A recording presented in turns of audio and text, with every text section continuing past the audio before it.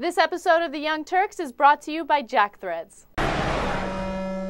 Congressman Dan Webster was at an event called Good Life 45. It's a televangelist program. Now, remember, Dan Webster was the guy who ran against Alan Grayson, and Alan Grayson took a lot of heat for calling him Taliban Dan Webster because he was such a religious zealot. And he had these amazing, unbelievable things to say about women and their role in society and how they should serve their husbands, okay? What they said, oh, Grayson, you're being unfair to him. Well, oh, that's interesting. Well, let's see what Dan Webster has to say about foreign aid and Israel. I believe God's hand needs to be on this country. Yeah. That's right. And that's important. That's right. So people have talking about every place I go, and they bring up the issue, foreign aid. Just to get rid of foreign aid, I go, we can't get rid of all of foreign aid. Why? Because, and then you ask them, and they go, yeah, we can't do that. You take away the money from Israel. No, that's something we can't do. So do I like foreign aid? Sometimes, but not every time. Yes. And I don't like giving money to our enemies, but I love giving money to Israel. And so I think there's a picture there that people realize that we stop helping Israel, we lose God's hand, then we're in big time trouble. Well, God's hand is very important. You wouldn't want to lose that.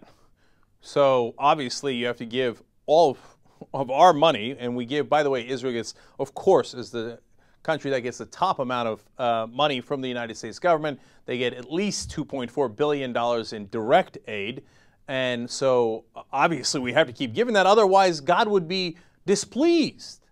Now, do you understand what's happening here? You know, everybody talks about the Jewish lobby, etc. No. Look, that's a part of it. But it's this Christian Zionists that are so incredibly dangerous, not just for us and not just for the Palestinians, who they completely disregard, but for Israel. Because in their vision of Christian Zionists, it's very important that Israel have all of the Holy Land, that there not be peace. Two-state solution is, for them, a disaster. They don't want that at all. What they want, and this is a fact, they want war. In fact, they want Armageddon.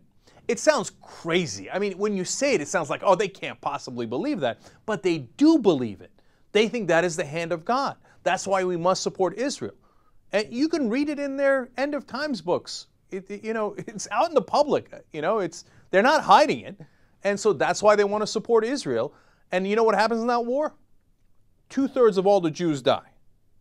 Now, does that sound like something that helps Israel in the end?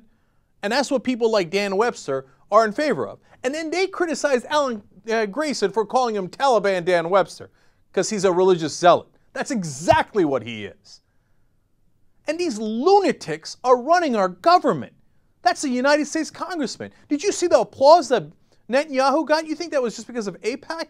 No, there's all these Christian Zionists there who are like zealots about, let's give money to Israel, let's make sure they don't give peace. But that's why they celebrated when Netanyahu made all those unreasonable demands that everybody knows the Palestinians would never agree to. They were ecstatic about that because that meant there will be no two states. There will be war, which is exactly what these guys want. This is a disaster in the making, and they are actually ecstatic about it. Every one of these clowns should be thrown out of office immediately. Jackthreads is a new sponsor for TYT. They're a members-only online shopping club, but because you know us, you're going to get in. Aren't we cool? But here's a key part to it, 80% off. Hello, up to 80% off of some of the top apparel lines in the country. Game over. Right. So go to jackthreads.com/TYT because it's free to join, and you get all those discounts, and you avoid the pain in the ass. The ending of this commercial is a little schwang wang wang.